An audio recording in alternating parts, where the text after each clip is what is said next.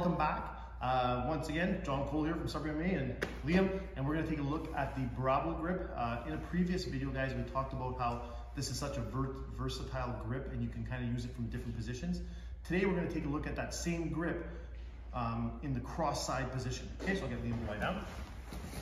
So from this position, guys, once again, you've passed your opponent's guard, you're holding side control, and you want to kind of firm up that grip. So I'm going to, obviously in normal circumstances, if I was holding side, I'd be trying to put as much pressure on him as I can.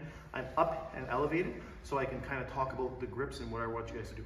Okay, so the first thing I'm going to do is I'm going to open up his gi lapel. It's the exact same thing as when you're in the closed guard. So from here, I'm opening up the lapel, and from the bottom position, I might even look to, again, try and extend that lapel.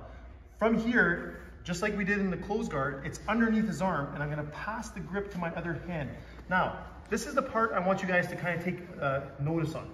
If you look at his body, you see how his body's flat on the ground? Watch what happens when I tighten up this grip or bring my elbow to my body. Okay, watch his body.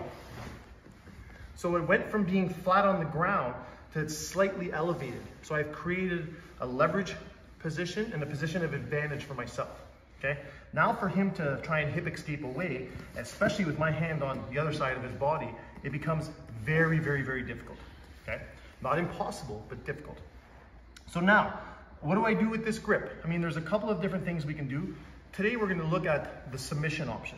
So I'm going to basically look to pull the rest of that lapel to the other side of his body. And just like in the guard, I'm going to switch my hands. Now, guys, don't forget, I'm giving a lot of space so you guys can see. In a real match, I'd be down here and looking to bring my hand through, okay? So but for now, just so you guys can see, we're gonna do it like this. So I bring the lapel across the other side, take my hand, come across his body, and switch to grip. Once again, just like in the guard, my thumb is up against his carotid artery, okay? My knuckles are on the ground. Here's the other thing. From there, I'm going to use the ground and the lapel to create a leverage point where I drop my forearm into the center of his chest. Okay, it's very uncomfortable for my partner. My other hand's gonna, once again, grab the back of his gi, that little ridge that we've created with the lapel, okay?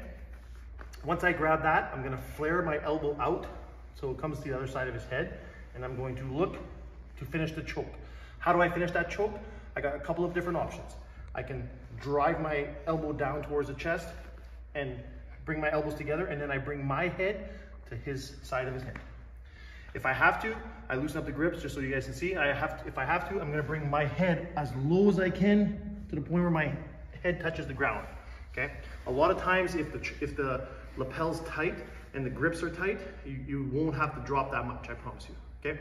So on this round, I'm gonna get a little bit closer to him to kind of demonstrate what it would look like a little bit more in a real setting, okay?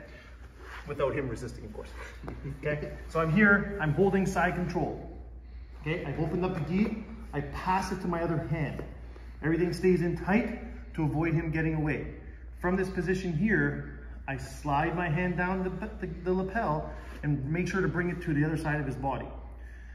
From here, my hand that was underneath his arm and hugging him close to me is going to come in between my chest and his, and my palm of my hand is going to ride up his body until I can bring my hand to that lapel. Once I get that hand on the lapel, as you can see here, I'm gonna hold on to everything, and I'm holding onto his gi so he doesn't try to get away, okay? I'm just keeping everything tight. From there, I make the grip on the lapel collar, reach it around, in tight, and then I'm gonna bring my head to the mat. Okay, guys? So guys, there's a quick explanation of a cross collar choke using the Brabo Grip from side control. Okay guys, so I hope you enjoyed it. Rep it out guys with your friends, and then come online, come on video, come on the mats, and let's practice in person guys. Take care, ciao.